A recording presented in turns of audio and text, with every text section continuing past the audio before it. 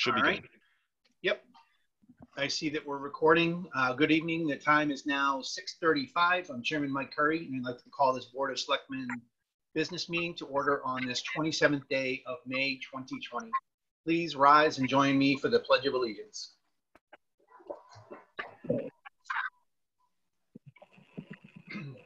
I pledge allegiance to the flag of the United States of America, the Republic for which it stands, one nation, under God, indivisible, with liberty and justice for all.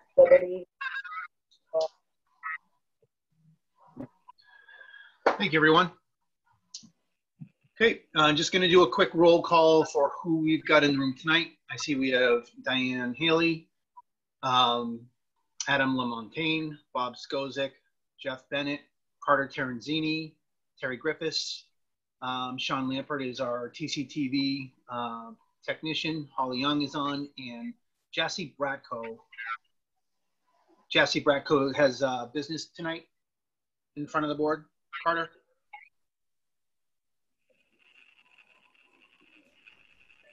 Carter, you got to go on mute. Apologies. Jesse's item 5D, the conservation restriction on Royalston Road. Okay. All right. I'll go through my normal spiel before we begin the meeting. And what I'd like to do, unless any of the, and we do have a quorum tonight, I'd like to move Bob Skozik and Miss Bratko. I'm assuming Jassy is a woman's name. Sorry. Yes, you're right, Mike. All right, thank you. I'll actually add both. I'll bump both of them up the list. Thank you. Great. Before we begin, I'd like to state for the record that we are not only, well, we're not live streaming due to technical difficulties at this time, but we are recording the entire proceeding this evening, except any executive sessions. They will be ready for YouTube and TCTV Cable Station 8 for later viewing. I don't need to ask if anyone from the press is present, as I've already gone through for a roll call. Thank you. As always, our agenda for this evening has been set no later than 48 hours out by law, and is publicly available at the official source for town information, templetonma.gov. I know Tom Smith from the advisory committee had some issues trying to get to our agenda. And I'm really glad that several people that are on tonight got back to Tom to basically show him where the calendar items are. I think there's one rogue calendar out there that may be on the BOS page, but we can take care of that. The good news is that all of this information and the agenda for this evening were posted several days out. I'd also like to everyone, we are still in a state of emergency for COVID-19.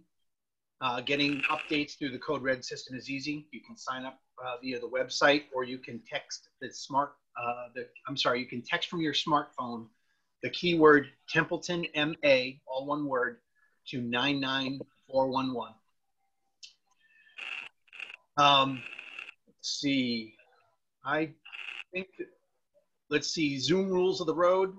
Please use video when possible. Please mute yourself when not speaking. Although TCTV, Sean and I can actually help out with that. If someone's got too much feedback, we'll just make sure that we're unmuting when we can. But otherwise, go on mute. It makes it a little bit easier to hear the speaker. If you wish to see the material shared in the screen, like Bob's spreadsheet tonight, please request that of me. I have access to all the documentations, and I can put that on the screen for the public's viewing. If you wish to speak, you can raise your hand. You can use the raise hand feature in Zoom, or just politely break in if you're connecting only by telephone. If we were on the live stream, people could ask questions, and as we see them come in, or when appropriate, we can answer them. Again, we've got a little bit of a technical difficulty tonight connecting to the YouTube live stream, but the entire meeting will be available. Okay, moving over to the agenda for this evening.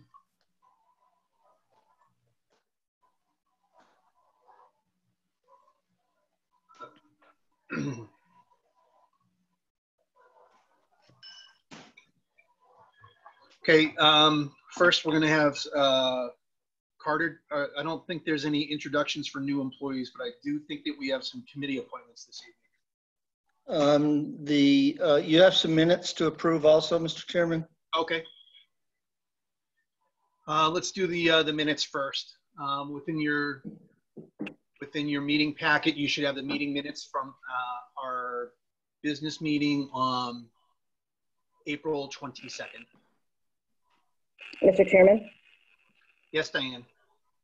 I would like to make a motion to approve the minutes of Wednesday, April 22nd, as written. Thank you for the motion.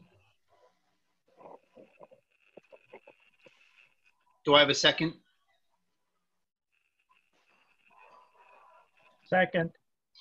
Thank you, Jeff. I have a motion and a second to admit the Wednesday, April 22nd, 2020 business meeting minutes to the record. Any discussion, corrections, or observations? The only can you hear me? Sorry, Yes, we can. because I can't get on my normal computer. The only observation I had, and I don't know if we need to correct it, was Lori didn't say why she needed the increase, and it makes it look like she said why, and I asked why, because she didn't say why. I don't know if you can see it on item D, action RE increase in electrical, plumbing, and gas, where she explained there was an unexpected boom in real estate building and inspections. Mm-hmm. She didn't say that. I had asked that. So it makes it look like I was redundant. So I don't know if we need to change it, but I just wanted to make note of it, that that's not how it went down. Terry, are you talking about item 5D, D as in Delta? Yes, yeah, where it says RE. Oh, you asked. Okay, I understand what you're saying. Asked for the increase, and then I put 2 and 2 together because of the increase in housing that Luann had spoken of. But she had just asked for the increase, and I just asked her what it was used for, and was it because of that. But if you look at the way it was worded, it looks like she explained herself, and I asked anyway. Terry, I understand what you're saying. I see the explanation at the top, and I also see the fact that you had a question for her on it. I realize that may not be the sequence, but I don't see an issue with it. Okay, I'm easy. I just wanted to make it noted. Yeah. Does anyone else have an issue with the way that it's worded, or do you think that it basically captured? Okay. Any other observations or recommended changes or otherwise? Okay, on the motion to admit the April 22nd minutes to the record, how do you vote, Jeff? Yes. Terry? Yes. Diane? Yes. And I vote yes as well.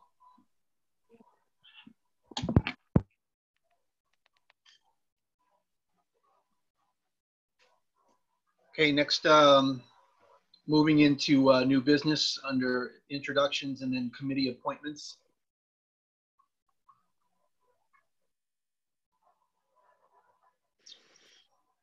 We've got one committee reappointment. It's for, it's Peter Haley is already on the EDIC.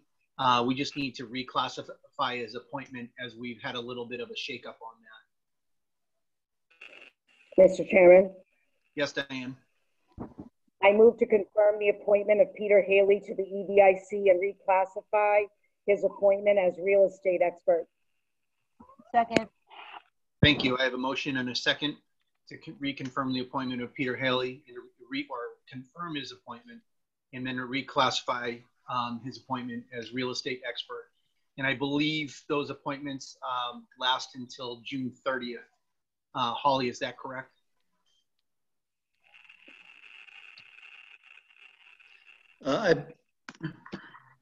They normally do. If you'd like to, we could since we have our annual appointments coming up at the next meeting, maybe we could do it to the next June 30th. That's completely up to you. He's already appointed. It's just reclassifying, so it's up to you. Okay. Well, we have the motion in the second, just part of discussion. Any other discussion? Okay, hearing none on the motion to confirm Peter Haley to the EDIC and reclassify his appointment as real estate expert. How do you vote, Jeff? Yes. Terry? Yes. Diane? Yes. And I vote yes as well.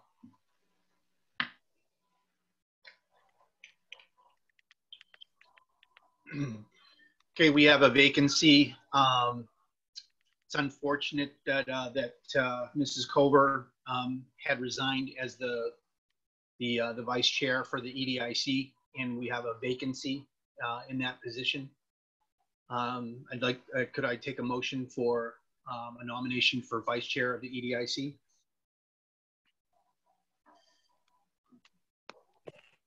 I thought it was my understanding that they nominated their own vice chairs and chairs and all of that. Why are we doing it? But I believe I believe the It's per the reason law. why, yeah, it's in our bylaws that we wind up doing it. Go ahead, Jeff. It is in the mass law. If you look it up for the creation of EDIC, it specifically states that selectmen will pick a chair and a vice chair for the EDIC. That's why we had to go back and revisit it originally, because we didn't do that the first time.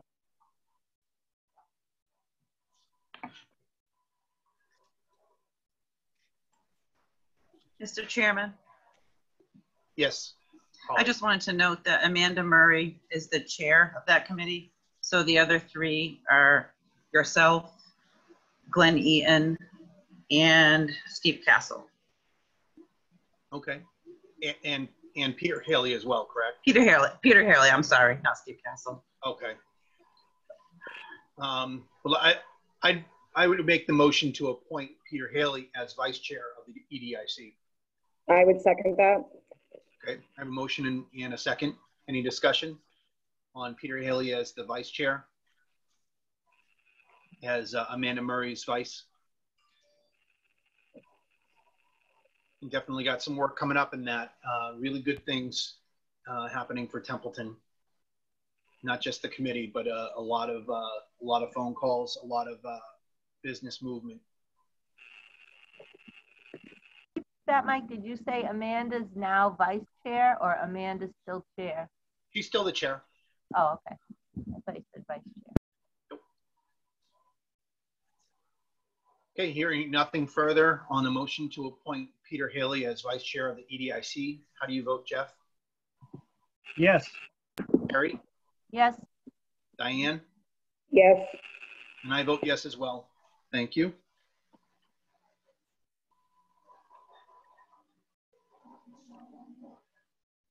Okay, we are moving into item 5D as in Delta.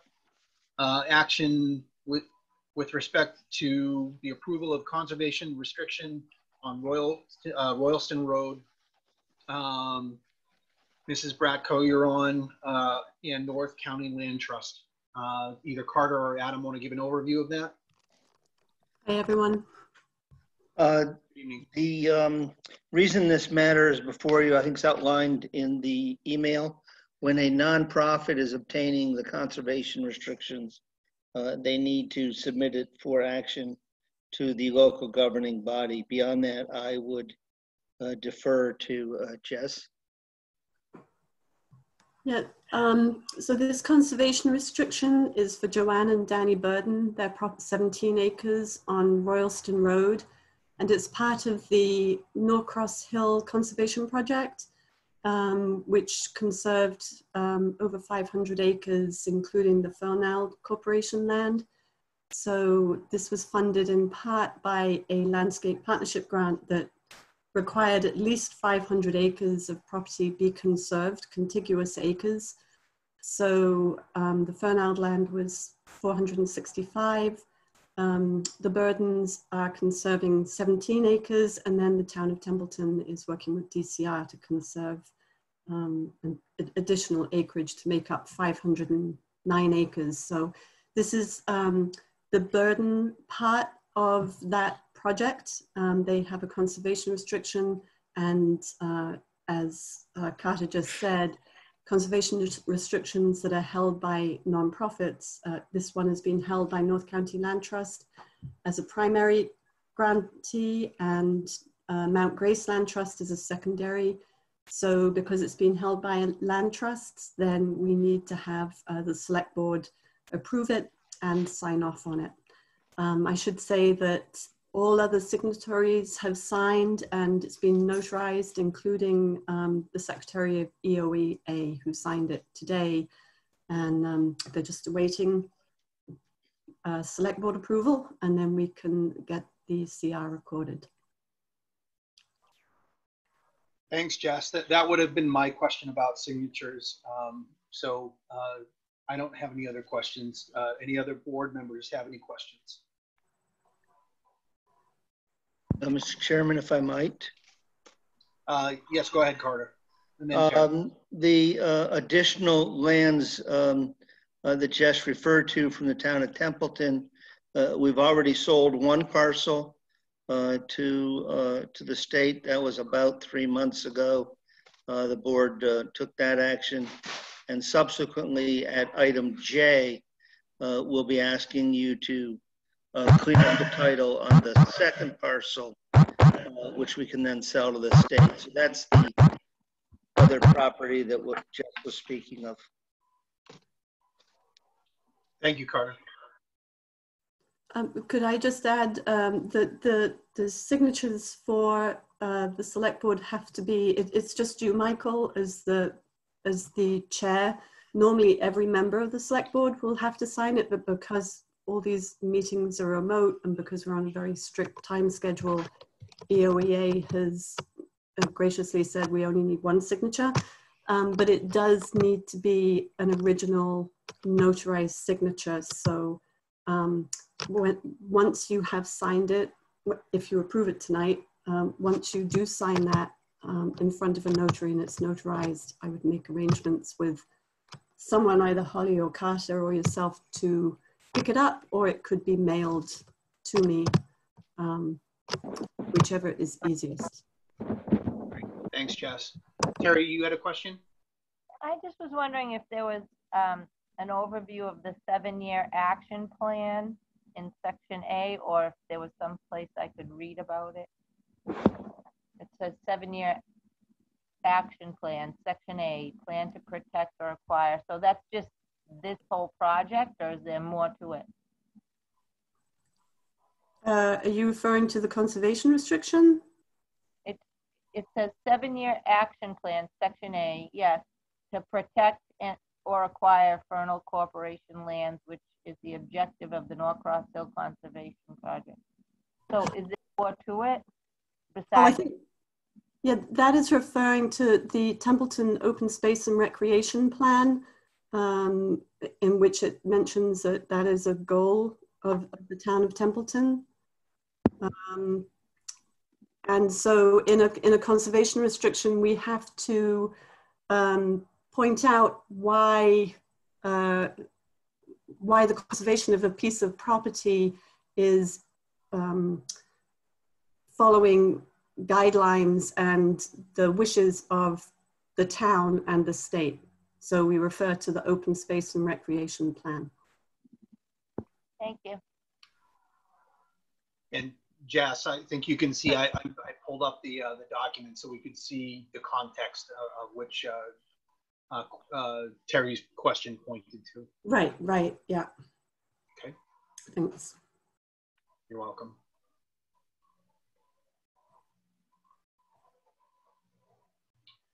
Okay, any other questions, or I can entertain a motion?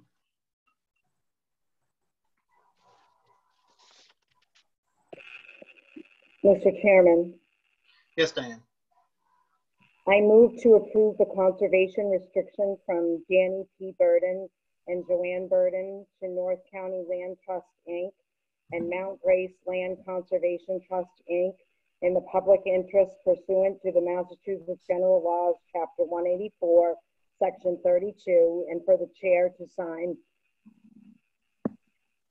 Second. Thank you for the motion and thank you for a second. Any further questions? Statements or otherwise?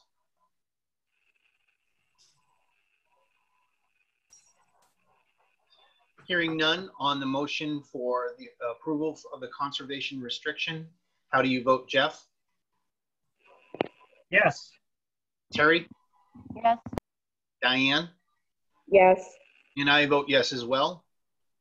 Thank you for coming on tonight, Jess. I will work with Holly. I'm working remote and in town, so I could probably expedite to fall in line with what you were talking about earlier. But I'll certainly work with Holly. I believe she's our notary. Okay, great. And then will Holly notify me of how I should pick up the signed document?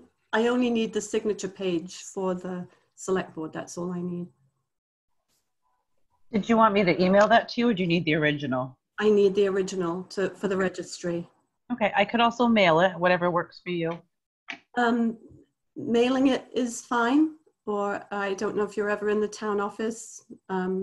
Sometimes I feel a little more comfortable picking it up. Okay. Okay, I'll let you know as soon as it's all set, and then we can figure that out. Okay, very good. All right, thank you. Thank you, Holly. You're welcome. Thanks, Jess. Thank you, everyone. Good night. Absolutely. Good night.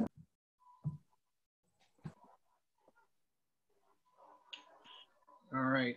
What I'd like to do now is move item Lima. That's 5L Lima. Mr. Skozik is with us here this evening, and this is action with relative to the adoption of the FY21 Chapter 90 expenditure plan. Everybody should have Bob's original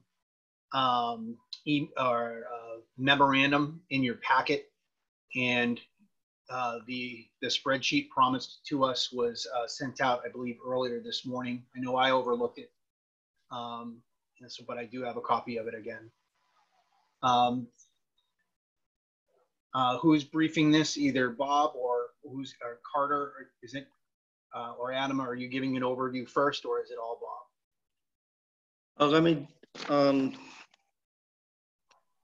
Let me just say that this is following a formula that the board developed a couple of years ago as to how much money we wanted to put into the categories. Bob will track them for 3 or 4 years. We'll see how that shakes out, and then modify it as appropriate and move forward. So that's the allowed column. That's 100% of the money, but how much was set into each category. Beyond that, I would ask Bob to brief you quickly on how he came to select the projects and what he proposes to do. Okay. Bob, good evening. I'm sorry. Good evening. Good evening, Mr. Chairman and board. Mike, that my last name, it's say so and then Zik. So Zik, not Skozik. I'm putting a little bit more spice into it. I'm sorry. You're working too hard. So as you see, he's Chapter 90, 2021 expenditure plan. Like Carter mentioned, we started this a couple of years ago so we can monitor the percentage according to the road study that you had done prior to my arrival. And that's what this is pretty much all based off of. But some roads do deteriorate because it's so slow moving in the repairs. We have to make some adjustments. But as you see, the balance unspent from last year was approximately 152,000. And that's with 125,000 already taken out for Orchard Lane project that'll be starting soon. And then we're going to be receiving 334,000 this year from the state, which gives us a balance of 486. And as follows, breakdown As you can see, we have routine maintenance and crack sealing. Baldwinville Road, the road study showed for the whole road $89,000, but we set a percentage, and we're going to do $37,500 worth of work. So wherever we leave off on that road, we'll pick that up next year. As you see, I got a list of drainage improvements. The two priority ones is Main Street and North Main. Those, we're going to add some catch basin and some sub drainage. These are problems every winter with ice buildup in Collins. So if I get those two and have any money left, I will go after one of the alternatives as listed. And that's all been approved already from MassDOT to go ahead on. And we set a limit of 9,500. This year, I'm not putting anything in for equipment. As I told you when I started, I'd rather see most of the money in the roads, only get what I needed at small amounts. Guardrails, very expensive, but we got to start somewhere. I got area on Patriotsville Road and Harley Hill Road. If there's any left over out of the 10,000 that's proposed, I will address that. We got plenty of spots for alternative work. The preventive maintenance, that's 45,000. That's for shimming and leveling. I got South Road. That'll eat all that up. Let's put a small dent in it and help things out, but got a long ways to go on that road. Overlay, gonna finish Patriotsville Road this year, and that road will be 100%. Main Street, there's a section, 1,600 feet, basically from Depot up to what is it? The bridge there, Hamlet Road. So there's stretch there, 1,800 feet. At Brooks Village Road, it's a bad area right off of Patriot Road. There's a real bad section there, 600 feet. And if you go up to page 2, reclamation, full depth construction. We got Turner Lane, which is well overdue. That'll be a full reclaim with 2.5 inches of binder, 1.5 inches of top. And that's 2,250 feet. And then Brooks Road is a section that's bad down by Otter River and past the golf course. And that total comes to $195,000. And then, like we explained to you before, we're always going to leave something in for emergency in engineering. As it worked out, as you can see, the Hamlet Mill Bridge, that's where this was a great asset to the town. They're able to do. So we're always going to keep something in there. And over the years, like Carter said, we're going to monitor this, and we might need to make adjustments on the percentage sheet. If you haven't already, but you can browse the different sheets, and you'll start seeing a trend. So we might have to move some percentages in a year or two. Okay, we can take some out of full depth reclamation and move it somewhere overlays if we need more in overlays. But at least we have a trend going now, which we didn't have before.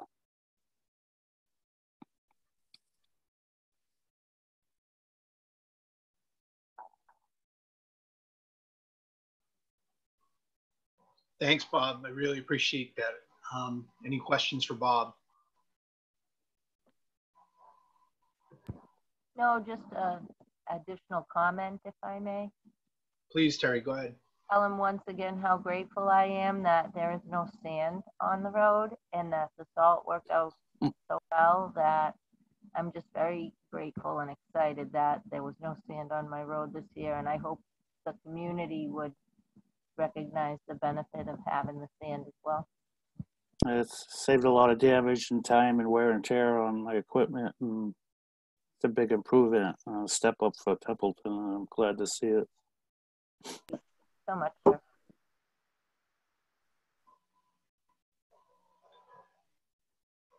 Well, Bob, I can say based on your on the proposal, it basically, like Carter was starting out by saying, it went in line with what I believed, you know, the road study discussed. It talked about the synchronization that you and Carter had tried to work on, a realistic approach to trying to assess the roads out there. I try and get out there and, you know, back when I was on some of the other social media sites, when I saw a lot of the complaints about the road. You're right, the roads, there are some roads out there that are an absolute mess, and you got to either strap in or go slow. And that's what I would advocate for people is, you know, if you know your road needs work, we're trying, we're getting there. We're getting the equipment, the infrastructure, and as Bob just briefed, trying to have a balanced multi-year approach, but just slow down in the meantime. So yeah. thank you for your proposal. Thanks for your proposal, Bob. Mike, if I may, like I said, I know there's so much work out there, but so little money. So it's, I mean, people are going to realize that what we have to work with, it's minimal and it doesn't get us too far. So this is going to take a very long time to see the light at the end of the tunnel at this rate. But along with that, we are working on potholes, and yep. You know, we're doing our best, and we'll get potholes taken care of and do what we can with this program. And when it's approved and I get the green light from Carter, I need to schedule the construction company, Millbrook and Stone, as soon as possible, because they feel that this year is going to be flooded with work and a lot of work isn't going to be completed because of the COVID-19.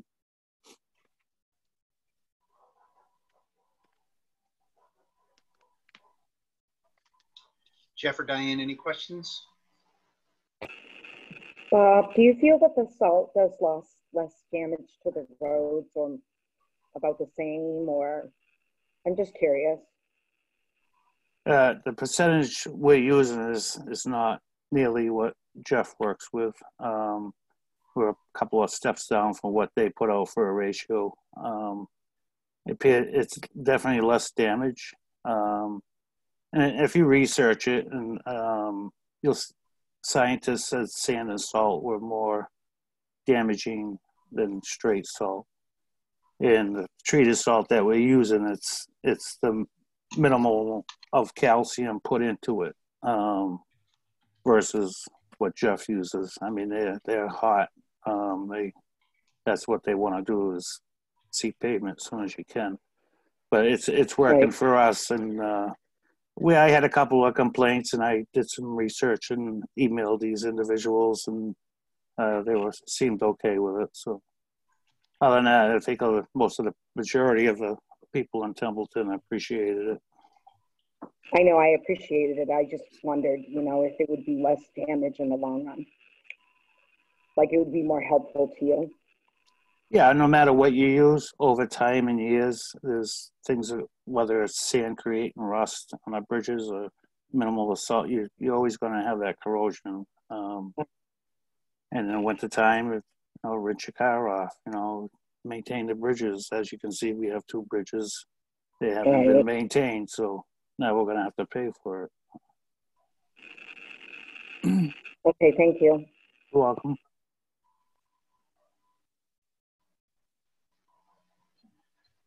I'll entertain a motion to approve the proposal.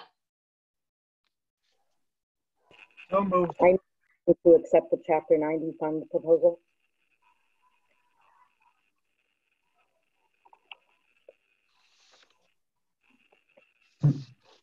Diane, could you say that again? I make a motion to accept the Chapter 90 fund proposal as prepared for us. Oh, okay. Yep. I also had heard someone had given it a so moved the way that I'm I asked the sorry. question. I believe I did hear a second as well.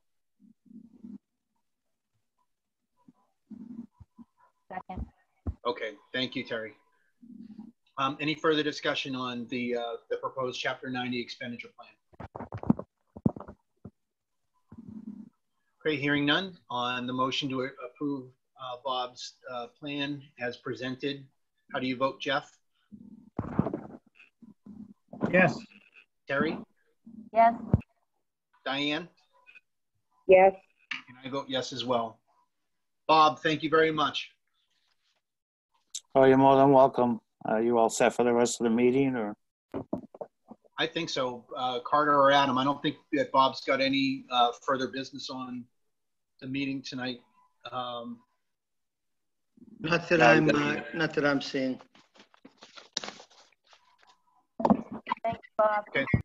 Thank you, Very Bob. good, folks. Have a good night. Thank you. Thanks. Okay, just I was going to give them a reminder that we're not live streaming because I am getting a few messages from our usual fan base on that we're not streaming. But I did tell them that we have some technical difficulties and it's beyond our control. However, we are recording.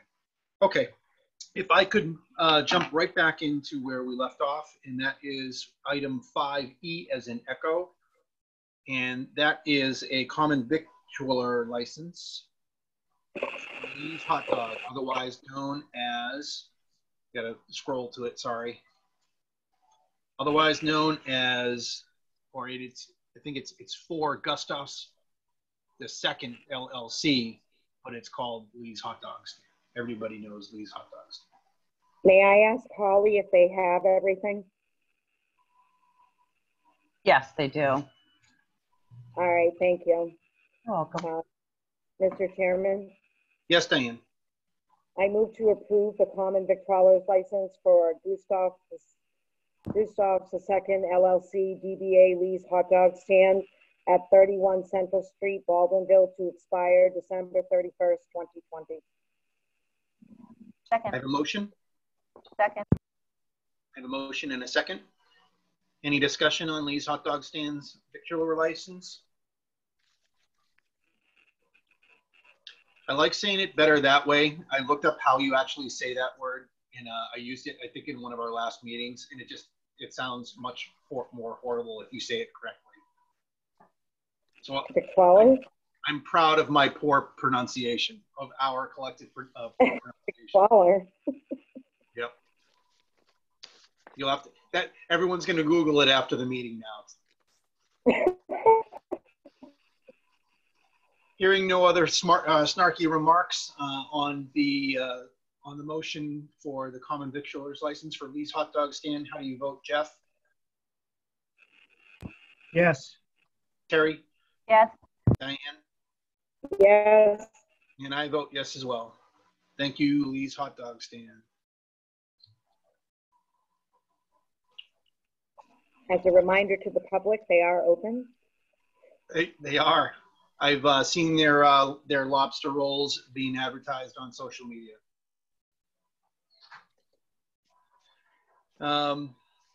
Next item is 5F as in Foxtrot, action with regard to the first right of refusal for yet another property at 12 Millbrook Drive.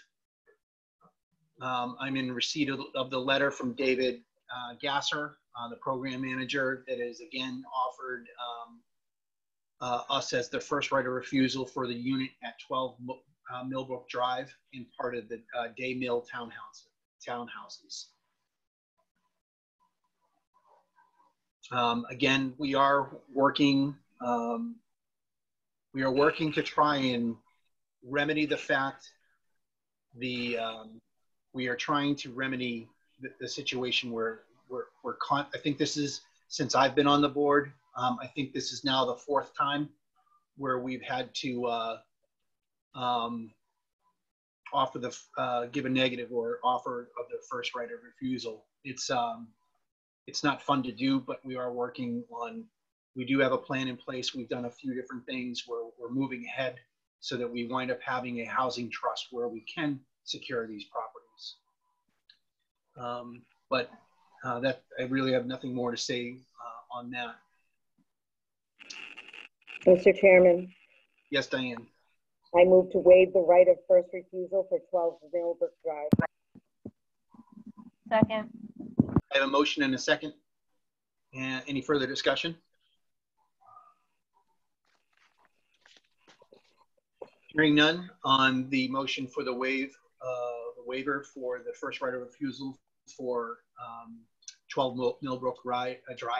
How do you vote, Jeff? Yes. Terry? Yes. Diane? Yes. And I vote yes as well.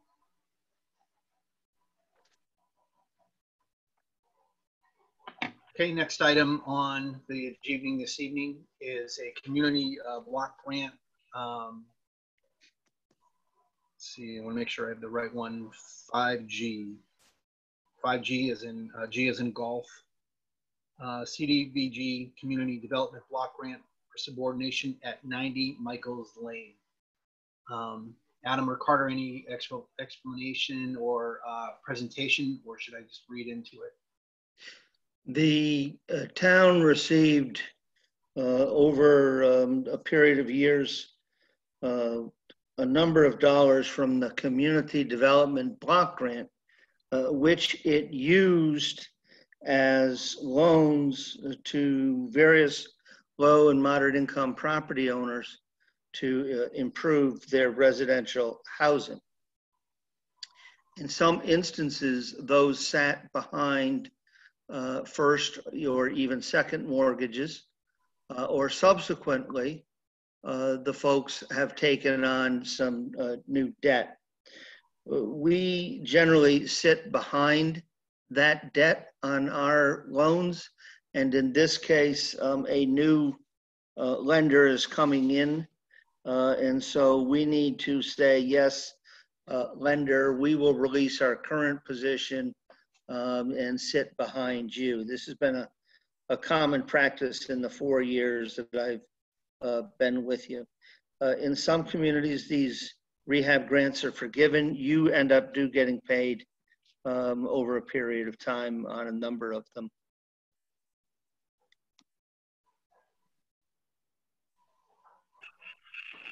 Thank you for that, Carter. Are there any questions about that? We're basically getting, letting Athol Savings Bank jump in front of us on a lien on the property, or not a lien. Am I using the correct terminology? Yeah.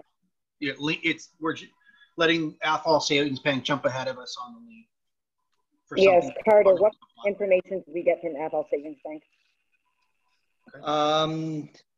Holly, do you know if we got anything beyond the documents that we have? I mean, are they taking out, like, are they getting cash out? Are they in trouble? Are they? No, I this do have an email, because, oh, excuse me. I do have an email from Athol Savings, but there's not detailed information in there about that. We didn't ask them anything?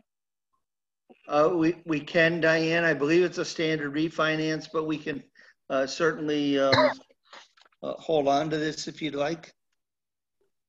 Well, I mean, normally we would ask questions like, are you getting cash out? Are you, I mean, I don't want to go behind a loan where people are in trouble. Right, the reason for the loan, right? I understand. I think it's about 40 grand. So, like, what is the loan for? Is it for a luxury yacht? Are they, like you said, are they getting cash? Right. I want to know what the reasoning behind this is. They're putting a new mortgage in place for $49,000, and our $12,000 and change would sit behind that. So There's do no they have a second, and now we're third? No, this is we're going to be second behind this first. To our understanding. So they have a lot of Again, equity in the property? I would have to go back, and I'm certainly more than happy to do that to get some additional information for you.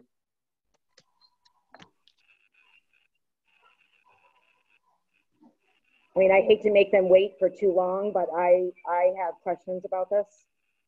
Yep, happy to get all this information up front. Yep, happy to go back to them.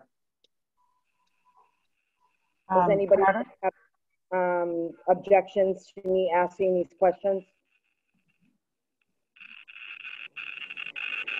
Oh,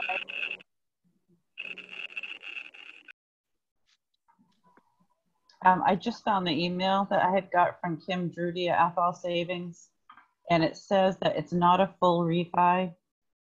It is an equity line of credit, and it's going to replace the equity line that the Davises took out from Gardner Credit Union last year. So they're replacing one lender with another, it appears.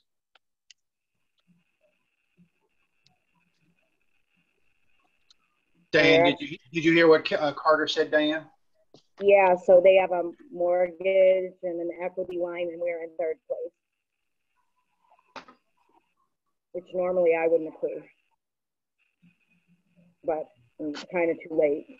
Yeah, they did submit this request a month ago too, so they've been kind of anxiously awaiting our next meeting. All right, so then I understand now. So I guess I would be fine with that. They're just replacing.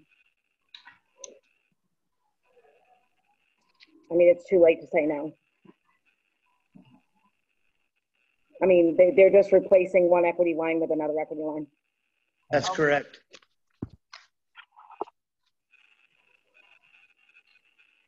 Then, Mr. Chairman, I would make I would move to approve the subordination agreement to and only to the lien of the note in the mortgage of Athol Savings Bank for Homer and Leslie Davis of 90 Michaels Lane, Baldwinville, and for the town administrator to sign the agreement.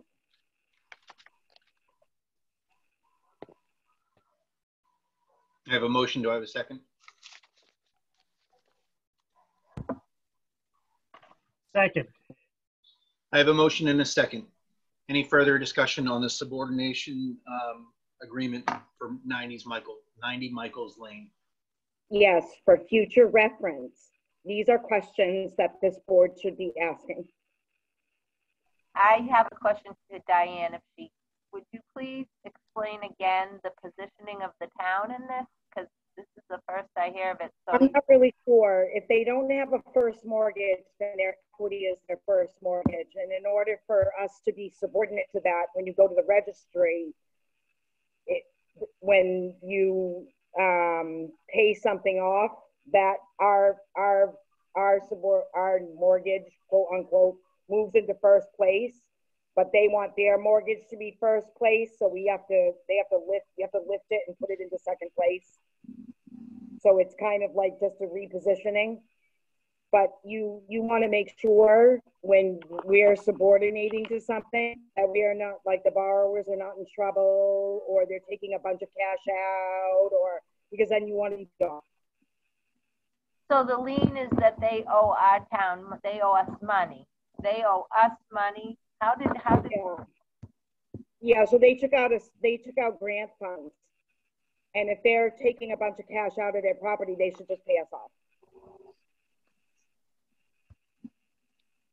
I mean, you don't want to be left hanging out there forever. So that's why I'm asking all those questions. I need to understand it more. This is the first go around. But we can talk about it.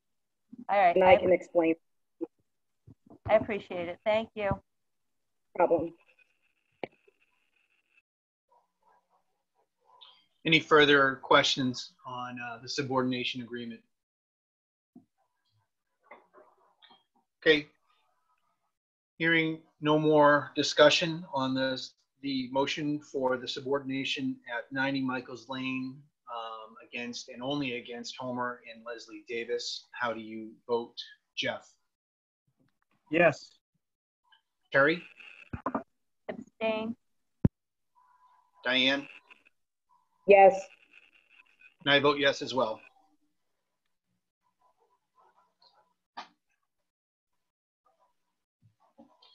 Okay, we are moving on to item 5H as in H as in hotel. Carter, I believe you're taking the CARES Act description. Yes, the federal government has two pots of money available to communities to help cover expenses which we have incurred and expenses which we have yet to incur. Some of those monies come through the normal FEMA, Federal Emergency Management Agency, grants that you're used to for snow and ice storms, windstorms, and the like. And in those instances, we recover 75 cents on the dollar. Sometimes the state steps in with additional monies. In addition, out of the CARES Act that was adopted, there is a substantial amount of money that came to the state of Massachusetts. Some of that went directly to Boston as a city above 500,000, and some went to Plymouth County as a governmental unit of greater than 500,000. The balance of the monies are available across the state of Massachusetts. Exactly what expense will go in which pot is frankly a little bit murky right now. We're being told that anything we've incurred to date has to go into the FEMA pot, and then there is no definitive date at which point everything moves to the CARES Act. We have reached out, we've given you a list from the state as to what kinds of expenses are eligible. So for instance, the PPE that we've been using and will need to reopen to the public, the protective screens, the glass at the Treasurer Collector's office, the glass at the Senior Center, protective screens. In order for us to all have good remote access to our server, we've had to put in a VPN, a virtual private network. We have acquired Zoom licenses. The fire department can have folks with basic EMT certifications approve above their normal certification level, but only with additional training for which the chief required a little bit in excess of $5,000. We have had excess cleaning. So all of those items will fall into one of these two pots. This will be fast moving, and the application needs to be signed by the chief executive officer.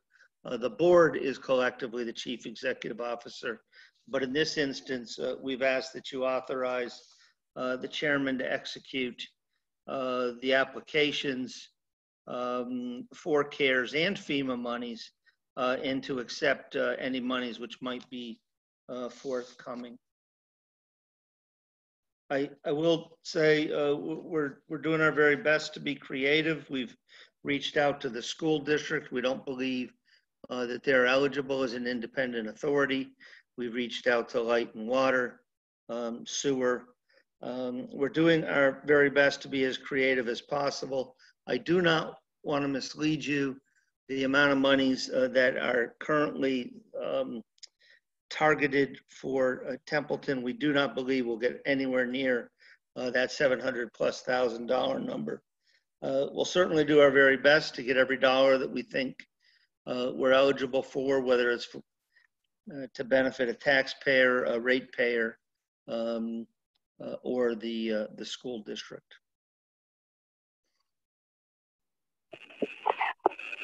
Mr. Chairman, Go ahead, Diane. I make a motion to authorize the chair to execute applications for and documents related to the acceptance and expenditure thereof, federal CARES and FEMA monies related to COVID-19 expenditures on behalf of the Board of Selectmen. Second. Okay, I have a motion and a second. Any further discussion or questions? I'd be happy to put up the document again if anyone needed to see that. I did wind up showing the page that has Templeton's cap. I guess I have a follow-up question to Carter. Do we request the entire $700,000, and per the instructions in that memorandum, just turn back anything that we don't use, or do we use an estimate? We will be using an estimate. So for instance, and it's not completely clear yet exactly how this is going to work. And they haven't even opened the portal for the applications just yet. Huh. But so let me use as an example, let us say that we want to buy 2 of the fogging machines, and we have the chemical similar to what the school district used, because we want to fog the buildings once a week, in the ambulance, in the cruisers, and the cabs of the public works department. And we estimate how much chemical that will use, and we estimate how many hours. At the end of the day, we're going to only be able to recover exactly what we spend. So my understanding, and this is evolving, is that we will spend against a budget. And I'm afraid that's really the best I can tell you right now. Some of this truly is rapidly evolving, and I'll speak to that when we get to item M. It literally evolves on a day-by-day basis. Okay.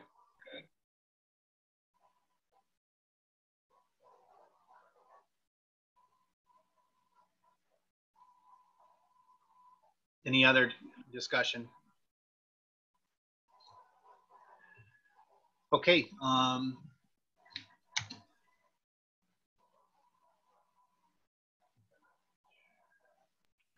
the motion to authorize the chair to execute applications for and documents related to the acceptance and expenditure thereof, federal CARES and FEMA monies related to COVID-19.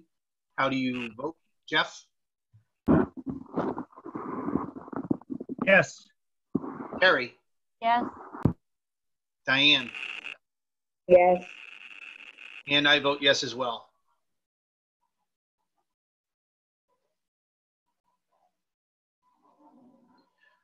Okay, moving on to the next agenda item, 5I. I is in India. Action related to the contract award for the ADA plan through a community development block grant.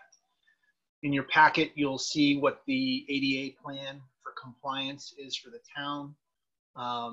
Adam or Carter, do you want to give it an overview, or I can give the thumbnail sketch?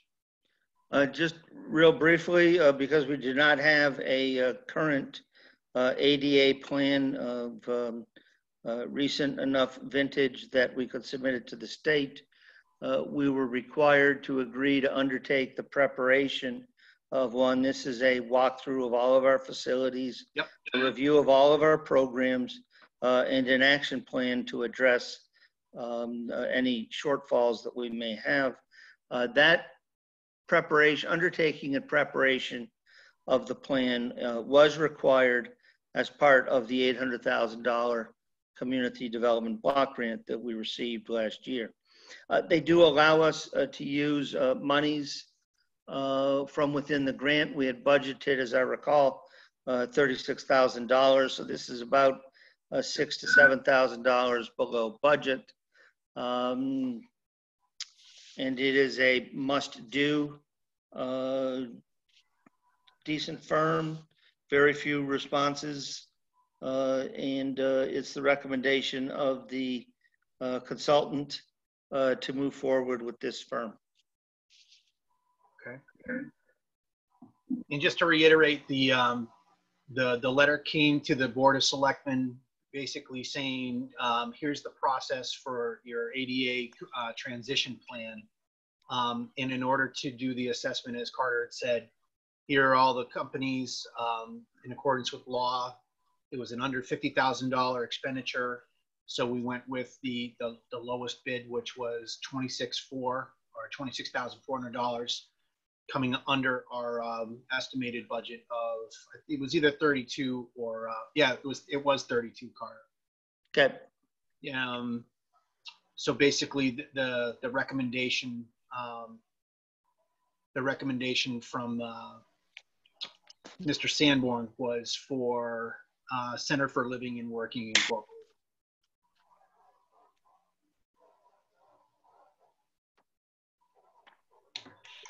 Does anyone need any other information concerning the ADA plan and expenditure of that block grant money? Mr. Chairman, Yes, Jeff. I would just make the rest of the board aware, if they're not, a similar thing, the last time I'm aware of the similar thing that had been done was in 2004. I'm not sure, I don't have it in front of me how much it cost. There are several binders, and it did all of the town buildings, including the monuments, Scout Hall, all of that. What would it would take and the cost involved to bring everything up to ADA compliance. But that's the last time that I'm aware of it was done, was in 2004. So it's been 16 years. So would you, in your recommendation, it's like overdue that we would have an update estimate for what it's going to take. Okay. Diane, I'm sorry. I know you were trying to chime in. I was just going to make the motion. Okay. But if other people have questions, I will hold off. Seeing none. Yep, I think you're clear. Okay, I move to award the contract to the Center for Living and Working, Inc. in the amount of $26,400 for the consulting services to prepare a 504 self-assessment and ADA transition plan as described in the town's solicitation issued on April 6, 2020, and to authorize the town administrator to negotiate and execute the contract agreement for these services. I have a motion. Do I have a second? Second. I have a motion and a second. Are there any further questions on the contract award for the ADA transition plan? Again, that money is coming from a community development block grant. Hearing none on the motion to award the contract to Center for Living and Working in the amount of $26,400. How do you vote, Jeff? Yes. Terry? Yes. Diane? Yes. And I vote yes as well. Thank you, Carter, for putting that on your plate. Okay, next item on the agenda is item 5J, G as in Juliet, action relating to the order of taking related to the map 3-07 parcel 58. Get to the right page.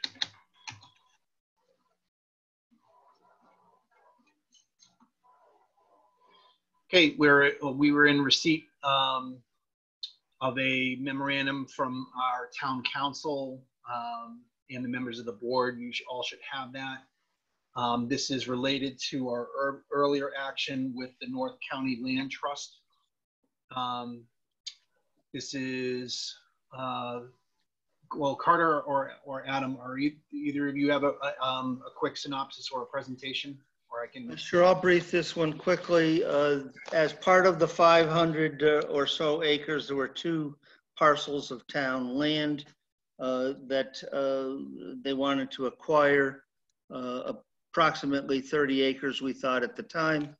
One parcel has already been sold around $13,500, perhaps 3-4 months ago. The second parcel had substantial title questions.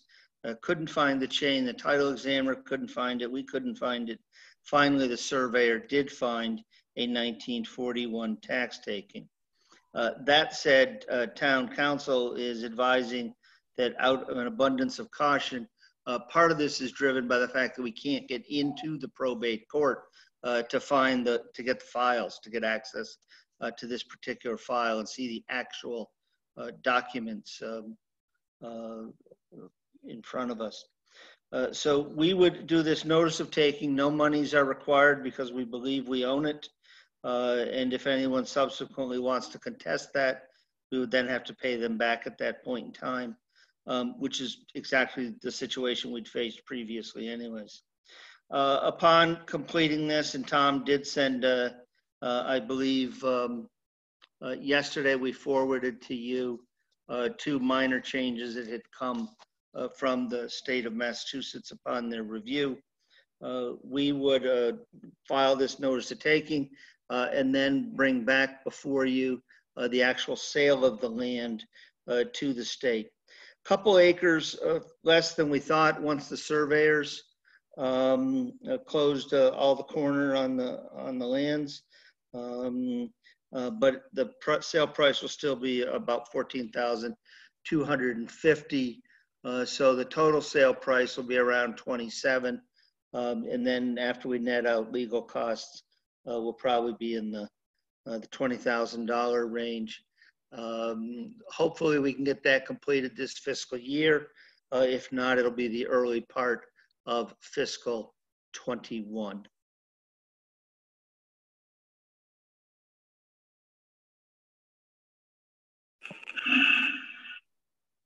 Mr. Chairman, Yes, Diane. I move to adopt the orders of taking for map 3-07, parcel 58, and authorize the town administrator to sign the notice of taking.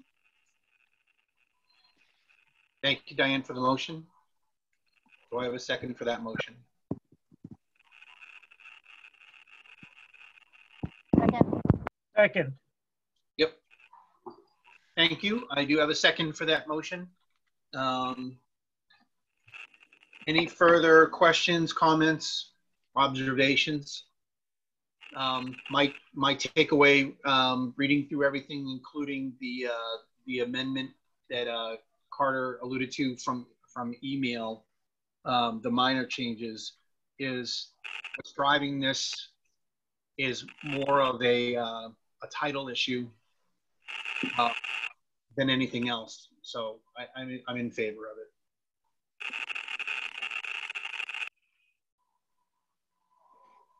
And people still have 3 years, even though it was taken from 1941.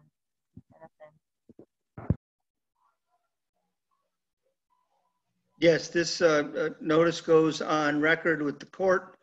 Anyone who wishes to challenge our claim to title arising out of that 1941 would have to prove that. And if the court determined that they did have interest in the lands, we would then have to pay a portion thereof, all or a portion thereof, to those persons. It was very similar to what we would have had to have done had we not found this particular deed. But yes, they have 3 years to prove any interest they might have. What's the likelihood? I'd put it somewhere in the 0 to 5% range.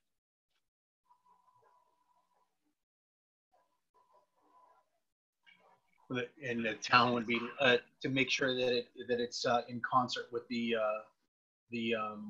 North County Land Trust in that plan. Yes, they can't challenge the taking itself. They would simply go to the court and say, listen, you know, we don't think that the town really owned it. We think that we owned some portion of it. You know, grandfather left it to 3 grandchildren, that kind of thing. Right. And we would like X percentage of what the town was paid. And then we would pay over to them that portion. Now that we have found the 19th, this is what we would have had to have done if we didn't find anything. We would have taken it from owner unknown and put the entire payment on deposit with the court awaiting the clearing period. But now that we've found the title, the town council just thinks that we're really safest to do this. Okay. I've got nothing further. Anyone else? Okay, hearing nothing else on the motion for the order of taking map 3-07 parcel 58. How do you vote, Jeff? Yes. Terry? Yes. Diane? Yes. And I vote yes as well. Thank you. Okay, next item up is a request, a transfer of a request between accounts. It looks from the notes that the veterans benefits requires an additional $5,000. I'm assuming that, again, I see the purpose of the request is for extra funeral costs in FY $20, and Sheila needs her account to be plussed up. In fact, it said impact if request is denied, can't pay the veterans for June. So this request would go to the advisory. Mr. Chairman, if I might. Yep. The board may recall that Article 1 of the annual town meeting had a supplemental appropriation to the veterans benefits for $7,500. Had we been able to have the annual town meeting on May 13, as originally proposed, this very well might not be before you tonight.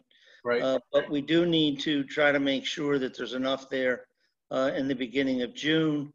There have been those added funerals. We may need to still move forward with some of those dollars in Article 1, but we simply won't get to that annual town meeting and those additional dollars prior to the June 1st payments. So that is what drives the need for this transfer. Can a floor amendment be made for that article if we don't need it as much? Oh, yeah, absolutely. Adam has started the voter information guide, and we're looking at that. That one may come right up at the last minute because it has $7,500 for seed money for the Recreation Department summer camp, which is now not going to happen this summer. So yes, those amendments can be made right up to the reading of the motion. Thanks, Carter. Adam, I see that you have your hand up. Yeah, just really quick.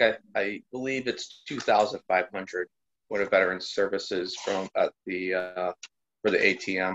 Oh, okay. In Article 1. Yeah. I just want to make sure. Yeah, because I think Okay. I just missed it. That's all. Okay.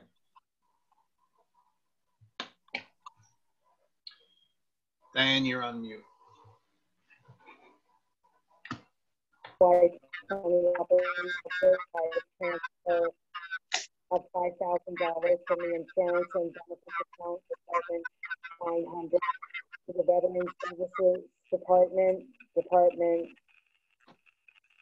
500 account for the chair to sign. Did the board hear the motion? I think most of it got through. Yeah, we heard most of it. We understood what it was for. Second. Okay, I have a motion for the transfer and a second. Any further discussion? Is that by like flags for the coffin, or do you know, Mike, what did they use it for funerals? To That's pay a for good the question. funeral. No, it's to pay for the funeral. Whole thing? Yeah, we pay. Yeah, it's not a lot. No. Oh, sorry, I thought it might be parts of it. Terry, are you all set? Yep. Oh, okay. No questions on where it's coming from. Everyone can see it's coming from all benefits.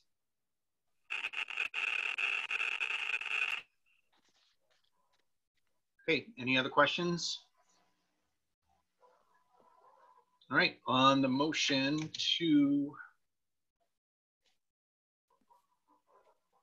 adopt the FY20 operating budget by the transfer of $5,000 from insurance and benefits account, Department 900, to the Veteran Services Benefits Department 500 account, and for the chair to sign. How do you vote, Jeff? Yes. Terry? Yes. Ann? Yes. And I vote yes as well.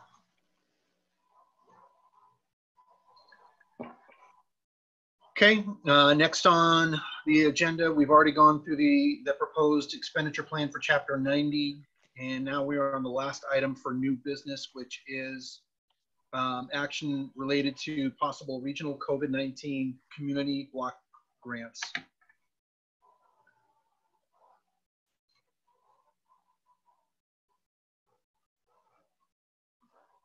Carter or Adam, are you taking that one? I'll take this one again.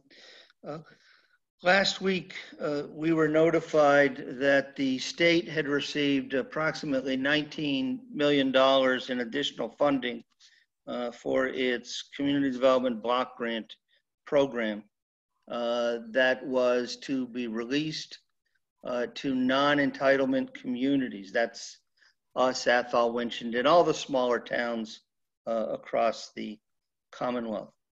The application was due at that time in 2 weeks. They have since extended the application deadline by 1 week. They are now due, if I recall correctly, June 12th.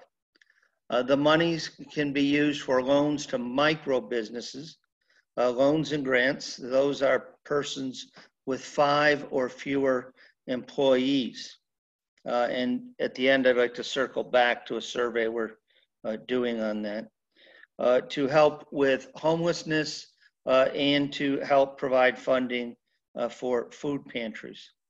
I spoke with Peter Sanborn and we both quickly agreed. The maximum amount of the grant is $400,000. I spoke with Peter and we both quickly agreed that Templeton as a standalone applicant was highly unlikely to be competitive.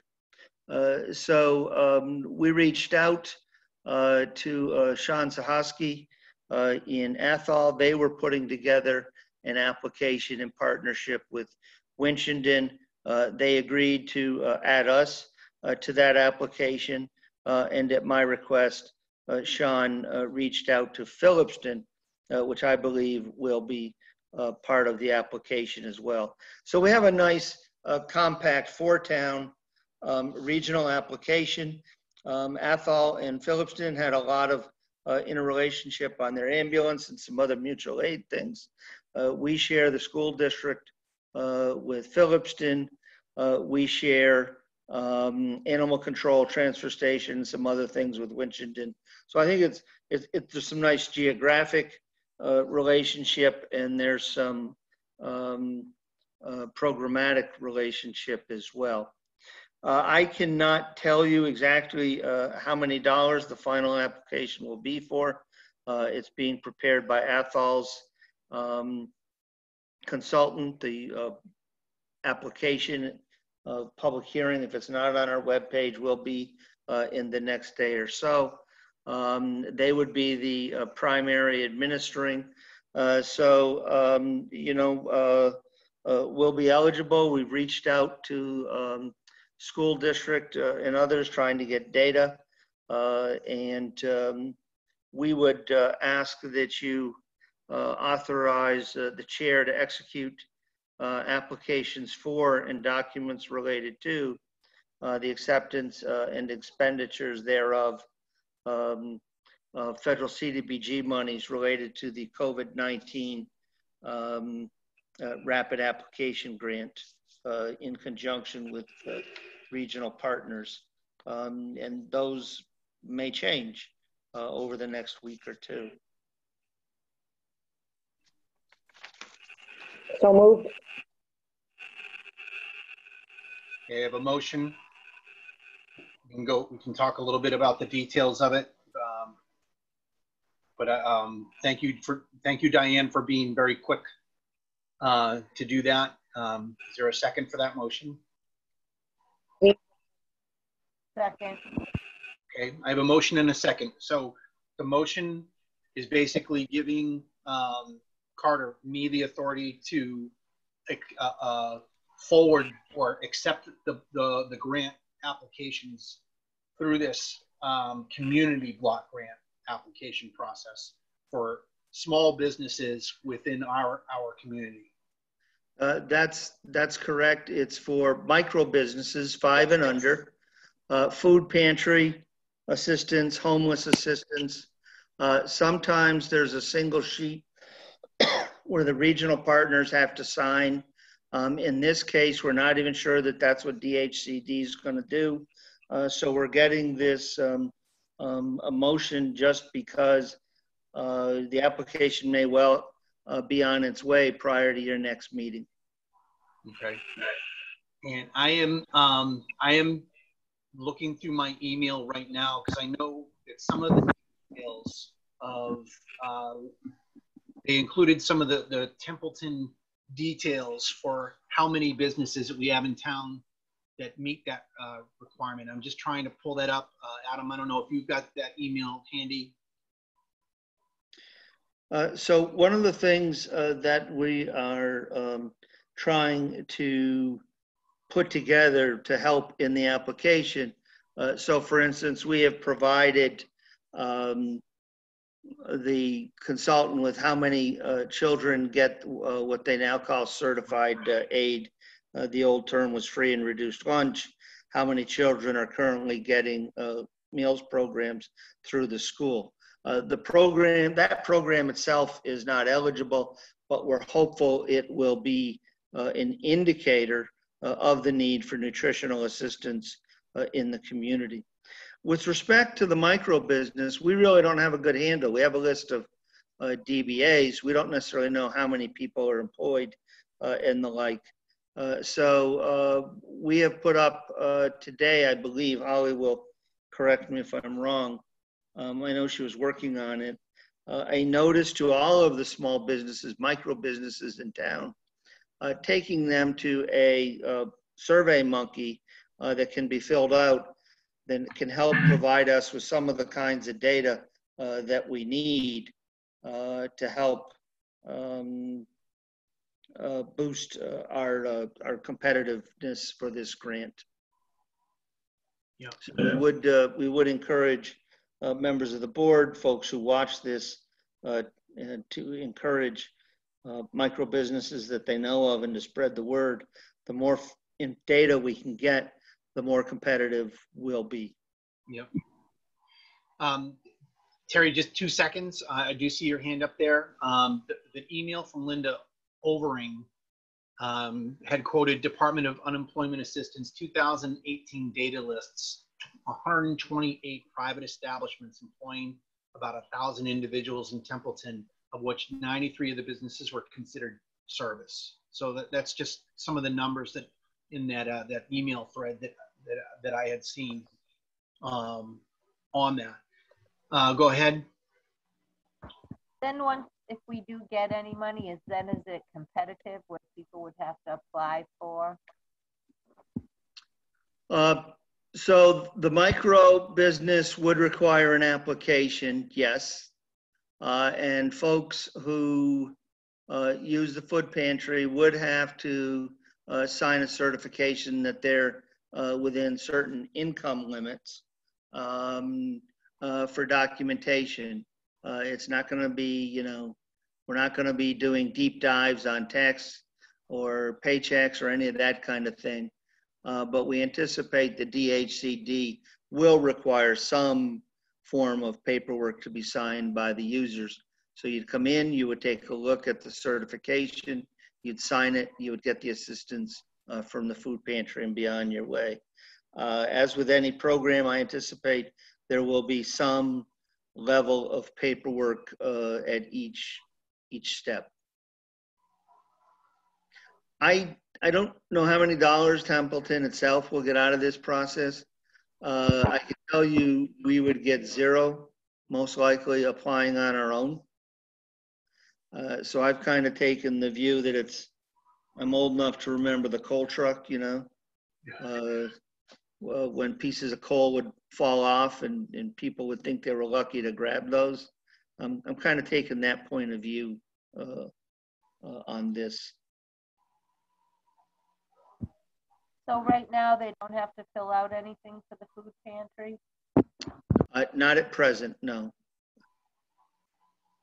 They did up until Jackie took it over, but she's changed some of that.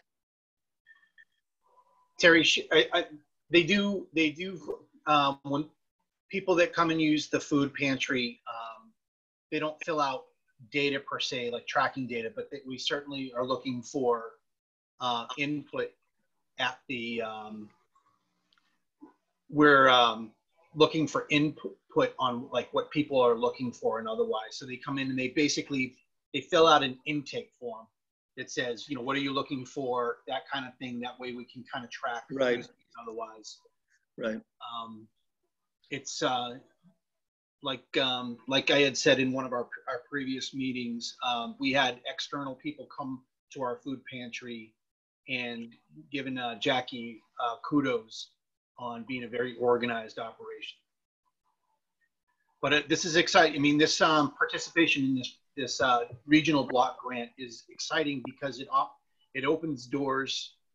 You know, these little pieces of coal that are falling off the truck are good for people within the community that are most affected by it. That has certainly been my view of this. Large corporation, what I hope that doesn't happen is that, you know, we can only shop at Walmart because only large corporations are going to weather the storm on these things. We want the small businesses that are having some difficulty with income and otherwise to be able to weather the storm, whatever the situation. Everyone's situation is different, but this is yet another feather in the cap of our community to be able to say, here is another way that we can help out. Maybe not we, but at least administering this.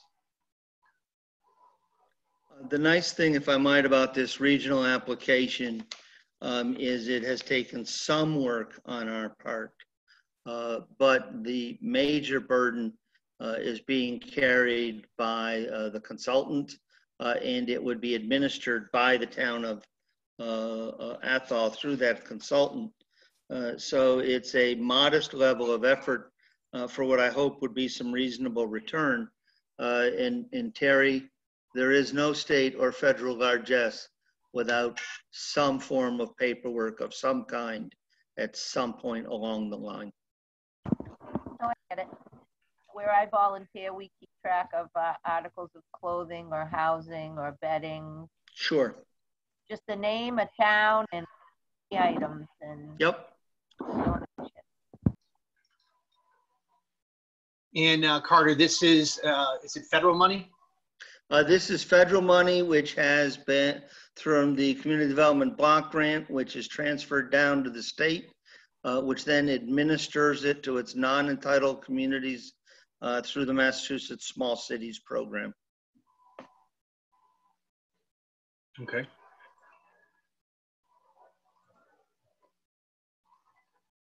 Any other questions or issues? All right. On the motion to authorize the town administrator to pursue the application process and for the chair to execute documents related to the COVID-19 Community Development Block Grant on behalf of the Board of Selectmen and to accept and expend federal monies related thereto. How do you vote, Jeff? Yes. Carrie? Yes. Diane? Yes. And I vote yes as well. Holly and I were working behind the scenes to make sure we had the wording squared away. So I think we're good.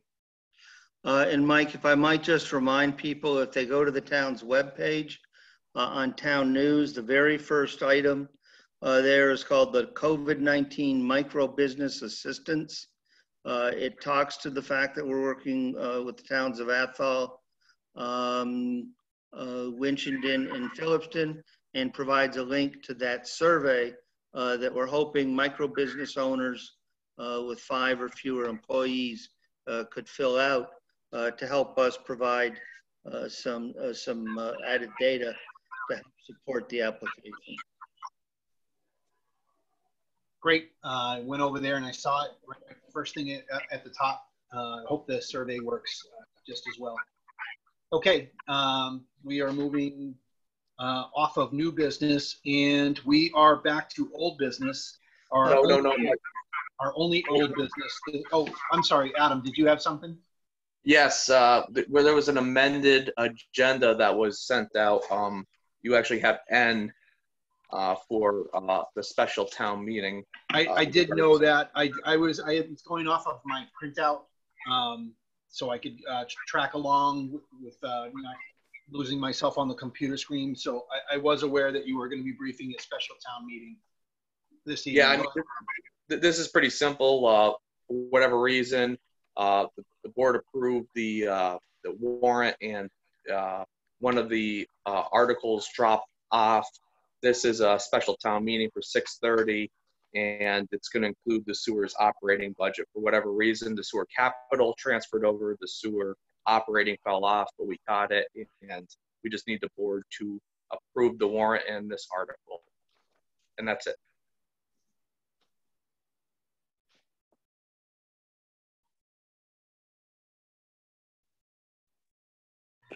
Okay, we're just going to take a second to make sure everybody's got what they need, motion and otherwise. I don't have a motion, but I make a motion to approve the warrant for the special town meeting to include the sewer operating budget at 6:30. I have a motion. Do I have a second? Second. I have a motion and a second. Any questions on the special town meeting that will basically occur right after or right in conjunction with the annual town meeting? And basically the special town meeting is just for inclusion of the sewer operating budget. We'd take the cost of this out of Adam's pay.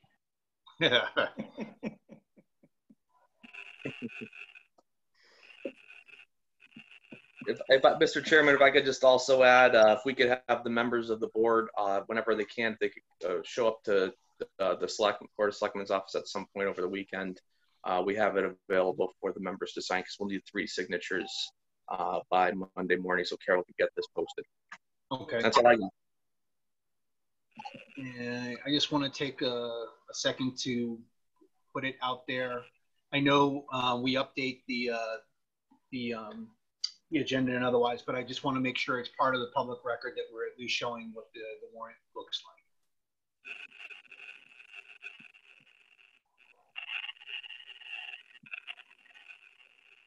Does everyone see that on their screen?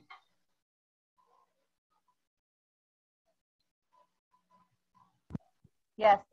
Okay, that's good. I just, whether people hit pause or otherwise, I just wanted to make sure that we had what that the warrant looks like within the meeting. Okay, with that, on the motion that it's been seconded for the special town meeting to occur in conjunction with annual town meeting at 6:30 with one article concerning the sewer department operating budget. How do you vote, Jeff? Yes. Great. Yes. Diane? Yes. And I vote yes as well. Thank you, Adam.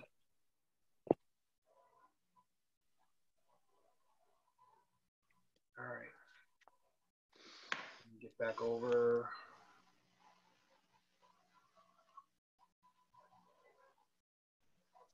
Wrong one.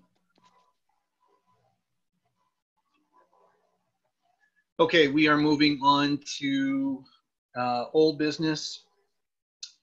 We are revisiting. You've all had some time now to consider the Baldwinville Elementary School proposals.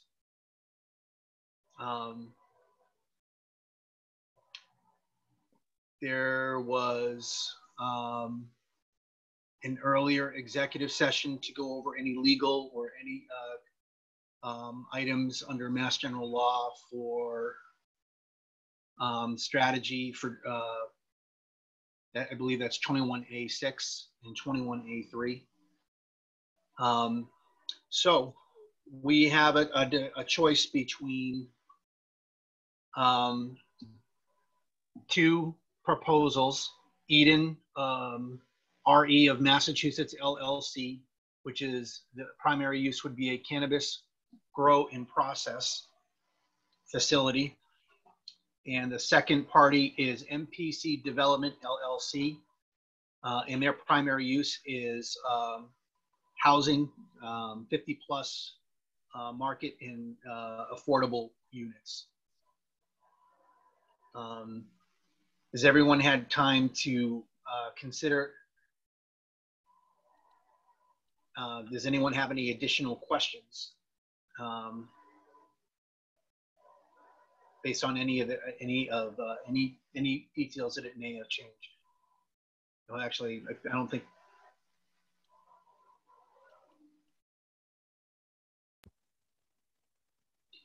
And if we do go with one of the out of the two, there we do have a supplement motion that we'll have to make based on the real estate situation right there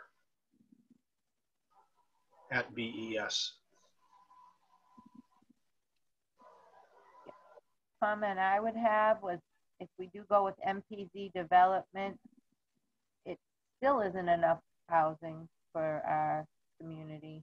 It's a good thing, and I you know, have done asked some questions.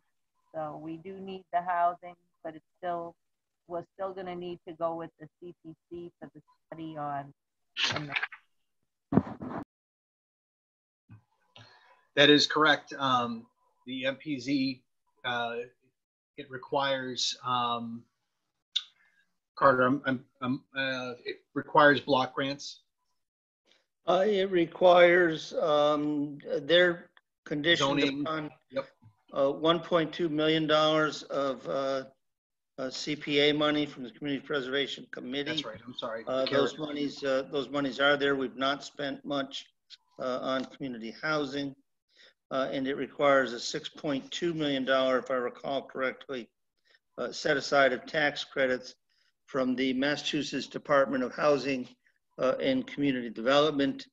And to Terry's point, we would still want to continue with $17,500 study that we've proposed at the annual town meeting, because while having these 50 units added would be a great addition to the housing stock, your needs for affordable housing still would have a long ways to go.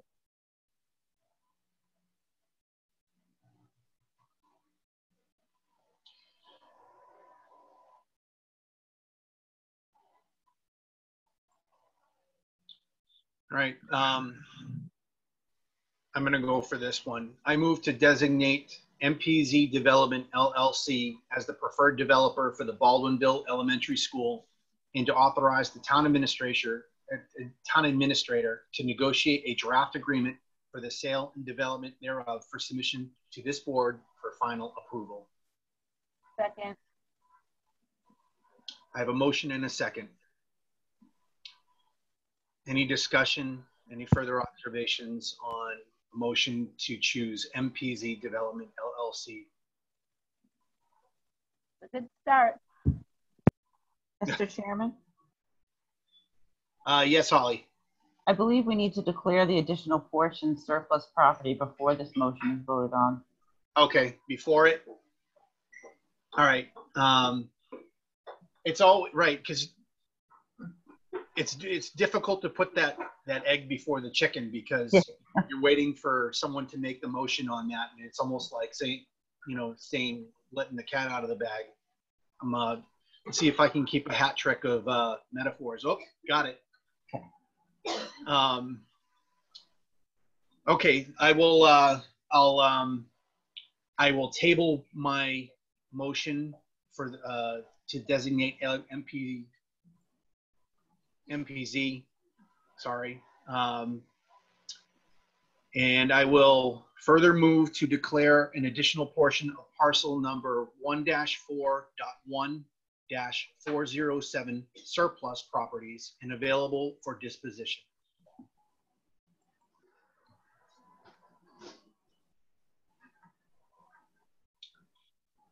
Any? Second. Okay, I have a motion and a second. Everyone understands that that's required if we choose for MPZ development. Okay, hearing nothing further on the motion to declare additional portion of parcel number 1-4.1-407 1-407 surplus properties and available for disposition. How do you vote, Jeff? No. Terry? Yes. Diane? I didn't hear how Jeff voted. Jeff voted no. No, well, I'm voting yes.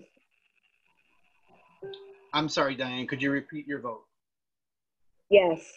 Okay. I vote yes. Okay, I further move to designate MPZ Development LLC as the preferred developer for the Baldwinville Elementary School and to authorize the town administrator to negotiate a draft agreement for the sale and development thereof for submission to this board for final approval.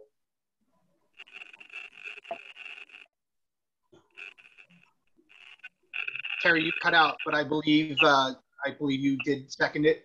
And, yeah. Okay. I have a motion and a second to designate MPZ Development LLC as the preferred developer. Discussion? It was seconded, yep. No, I would like the public to understand that both companies have risk.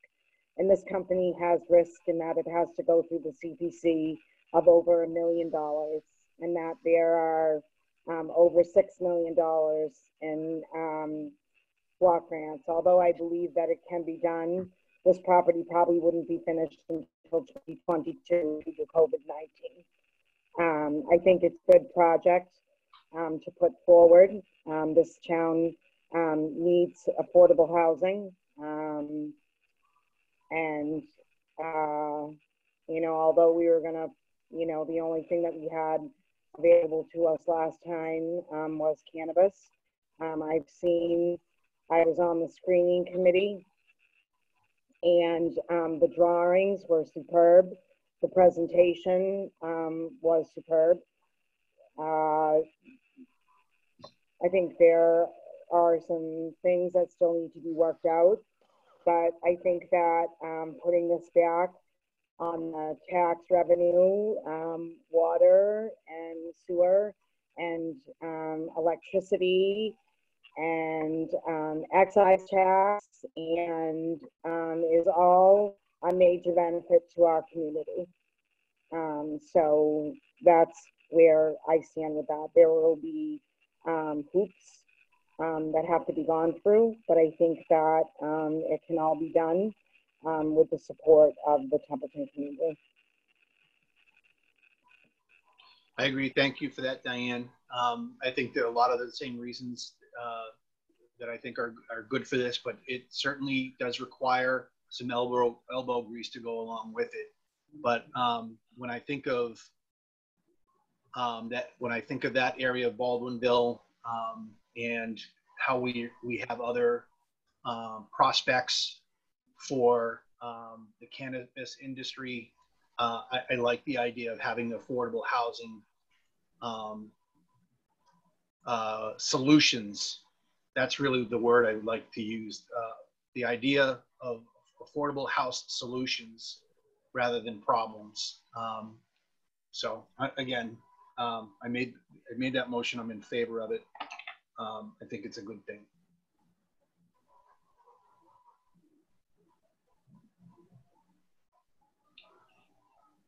Any further discussion on the proposed motion for MPC development? Okay, hearing nothing further on the motion to designate MPC Development LLC as a preferred development for the Baldwinville Elementary School and for the town administrator to negotiate a draft agreement for the sale and development thereof for submission to this board for final approval. How do you vote, Jeff? No. Terry? Yes. Diane? Yes. And I vote yes. Thank you to everybody on the board who put a lot of thought into this. And I know this came up, we've been talking about this for a while. I'm glad that people went through a lot of a thought process for this. Okay. Mr. Chairman, may I comment Yes. on it for a moment, Yep, please? go ahead. Please. I just want to remind the board and the community that we understand economic development is critical to broadening the tax base and being able to continue to provide services to the community at an affordable tax rate. And therefore, when we got these two proposals, you could see they were both good quality firms, lots to offer the community. Lori Wida in the Office of Development Services began an effort to compile a variety of alternative properties that we thought might meet the needs of either party, whichever one did not get that. And we were able to spend time this morning with those folks, showed them 4 parcels, and we believe that they have interest in one of those. And so we'll continue those efforts. A tip of the hat to Lori for all she's done on it. But we're going to do our very best to make sure that we secure both of these types of development for the community. And I just want folks to be aware of that. Right. Thank you, Carter. Yeah, one door closing and another opens. I do think that there's some momentum that we're feeling right now, so it's good. I'm glad we're moving forward with a couple of different opportunities. Okay, that is the end of new business and old business. Time now is 8:21. Actually, that's not bad for how much we have on the agenda tonight. I'd like to move to board and staff member comments. Would someone like to kick us off with, oh, Carter had his hand up first. We issued this, it'll be going up on the web the next day or so if it isn't there already. It's being mailed to all the residents on Orchard Lane. I believe we forwarded it to the board as well. But the construction on Orchard Lane, which is the replacement of water main, a substantial upgrading of the drainage in that area, reconstruction of the road, kicks off in earnest beginning Monday, June 1, 2020. During the week, some folks may have seen some equipment, supplies, and temporary silt fencing and the like starting to be installed. In general, construction will be 7 a.m. to 4 p.m. Monday through Friday. There may be periods of time when there are disruptions, and when we know it's going to be a major problem, we'll be sure to do a code red out to everybody. But this notice provides the residents with access to the general contractor, all the various phone numbers that are needed, including the Office of the Board of Selectmen, should there just be a question in general. But that $700,000 plus or minus infrastructure is being financed by Massachusetts Community Development Block Grant and not the ratepayers. There's a little bit of rate paying money in there, but not the ratepayers, not the taxpayers. And we're just eager to see that kicked off and completed before the fall. Thanks, Carter.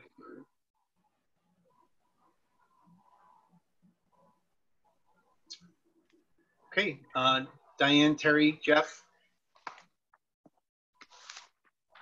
Okay, thank you, Diane. Sorry, I did have something. I just wanted to say that the virtual memorial program was excellent. Absolutely. Well, I saw a lot of work that went into that. Thank you for mentioning that.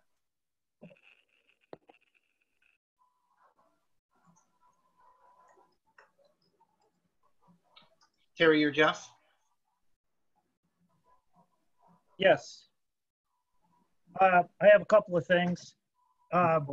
First of all, I'd like to acknowledge the passing of Pete Casper in between our last meeting and this meeting. He was what I consider one of the old the old reliable people who used to show up at selectmen's meetings and participate regularly. He joins the long list, unfortunately, of those people who are passing away. Bumpsy Dennis, Ed Hearns, Charlie Perkins, Paul Cons, a lot of them. They used to come and participate in the meetings and used to, were there regularly and asked questions and took part in the town. He'll be another individual greatly missed by myself. Also, concerning the annual town report, I'm wondering how we're going to, I know it's online, but there are people who either don't do the internet, don't have access, or actually prefer a hard copy. And since there is a mass general law that says the selectmen are supposed to make that available to the residents before the annual town meeting, and you used to get it at the election before we switched and made the election happen after town meeting.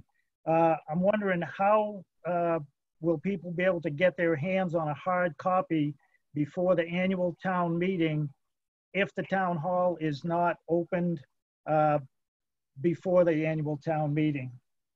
And my second part with the annual town report, I have looked through it and I notice again the salaries of all town employees and the salaries of all school employees are not included. And I know the other town in the district publishes those school salaries in their annual town report. So I draw the conclusion that the school district does put that information out, but so far Templeton has chosen not to include that. It is an accounting of public money to the people who pay the bills, the taxpayers. It used to always be in there, and it's something I think that should return. Lastly, there's a house on Pleasant Street in the village of Baldwinville that is burned down. It's been burned down for a number of years. I understand that the town owns that through land court as of February of this year. I found that out in a roundabout way rather than through the town administration, the town staff. Since the selectmen, according to the bylaw, are responsible for the sale or the disposition of land, property taken by the town for failure of property taxes. One, why would we not notified as a board that the town now owns that house so we could come up with a disposition? A lot of residents have inquired and spoke up about it as a piece of property in that neighborhood that is half burnt down. Since the town now owns it, I believe that we should take some steps so the town could state they took reasonable action to secure that. People go on there, get hurt, animals start going in there, skunks, anything, foxes, porcupine, whatever, some that do carry rabies. We need to take our due diligence, I believe, and have signage, no trespassing, board up whatever windows, doors we need to do. But my main thing is that the board was not made aware that that was sold, that I'm aware of. I checked through my emails and didn't see anything in it, other than I emailed the town treasurer and asked about if it was going to land court, and I was told it was in tax title. But I was not told that the town actually had possession of that land as of February. I found that out in a couple roundabout ways. And I believe that the town administrator is accountable for that, passing on information to the board. We are the ones responsible ultimately for the disposition of that property. And it kind of bothers me that the town is liable, and we should, as a board, we should be taking steps, if not in at least in conjunction with the Board of Health to secure that town property. So anything happens and we don't take steps, it puts us in a more precarious position that we really don't need to be in. And that's all I have. Thank you, Mr. Chairman.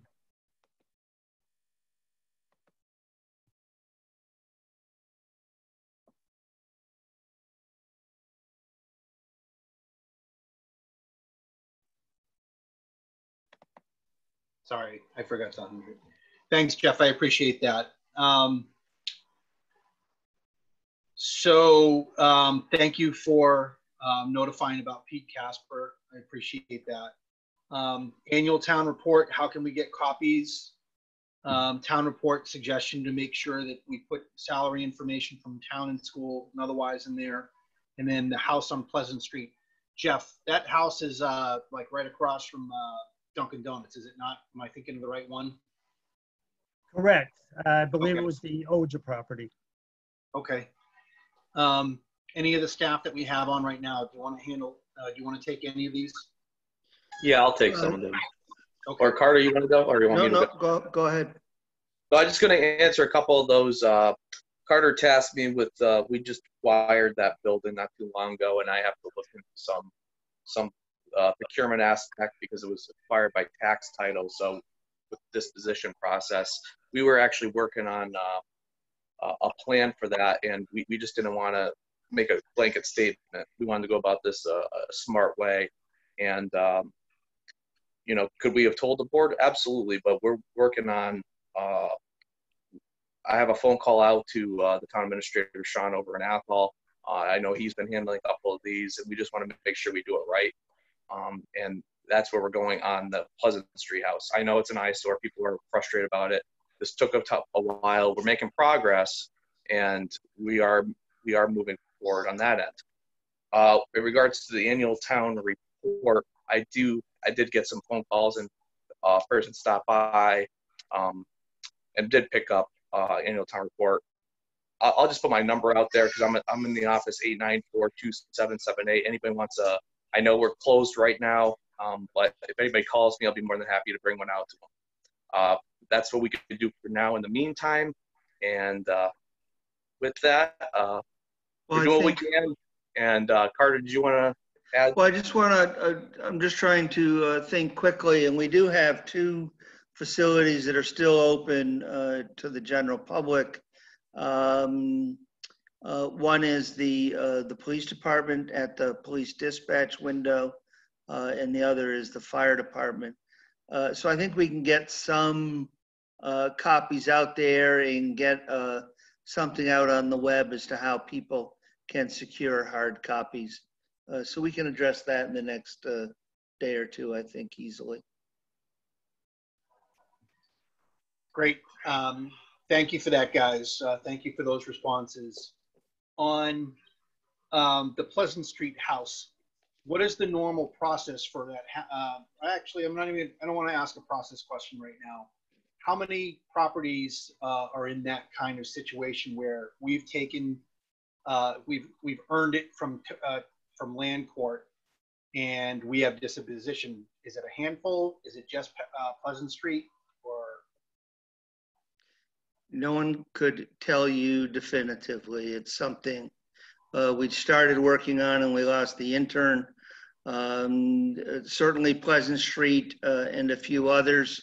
We'd reached out to our tax council to try to start to move towards an auction, but we'll get you a fuller report over the next week or so, and an approach to try to, we'd appropriated the $15,000 for tax title, but I think it's a larger issue, and Jeff's certainly not out of line to take us to task on the notification once the treasurer became aware of it.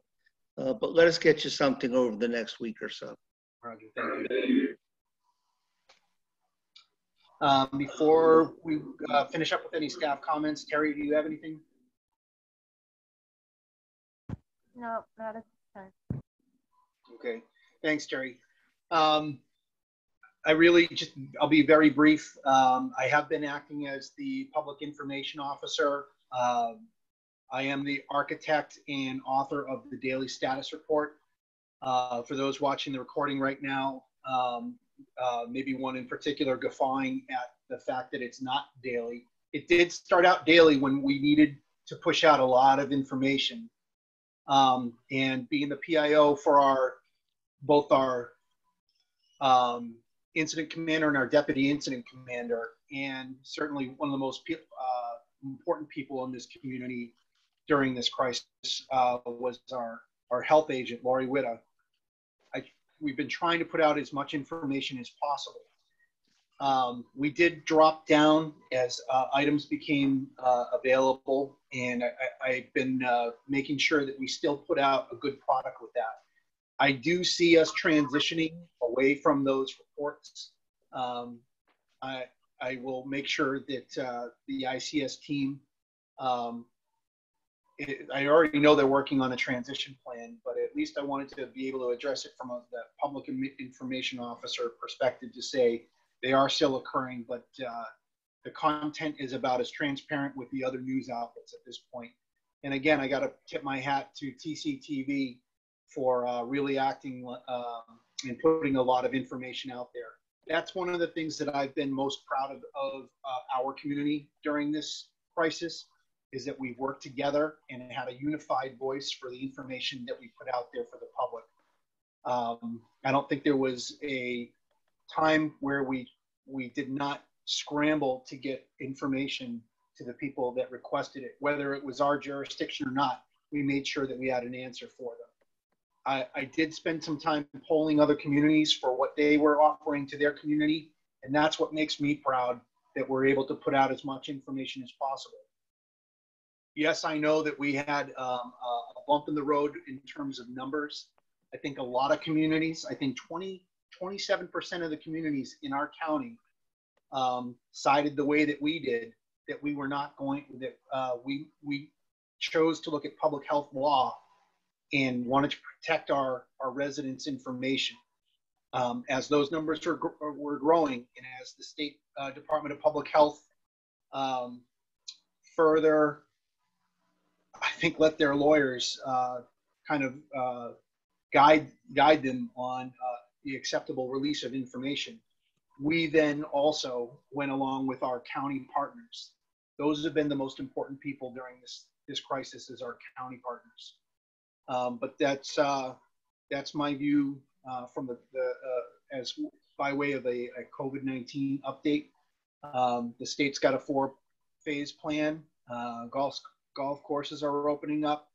I would still ask the same thing that our governor asks our public. Please wear a mask.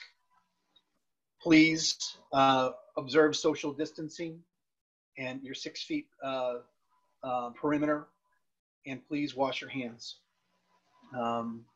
Thank you to the community for keeping our numbers relatively low with our population. I know that the numbers look higher when you're comparing them to other communities around us, but you just got to take a look at what drives a lot of those numbers. And that's all I have this evening. I do believe that we are requesting to go into executive session this evening. Any staff member comments?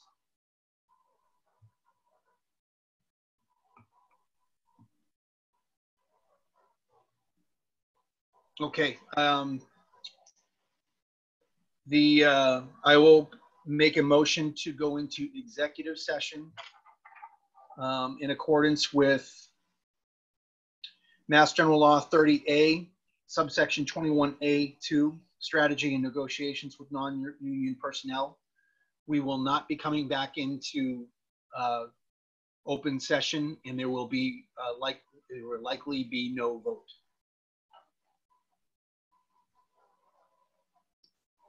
So this would be the end of the public meeting. So moved. Okay, I have a motion. Do I have a second? Second. I have a motion and a second. Any discussion?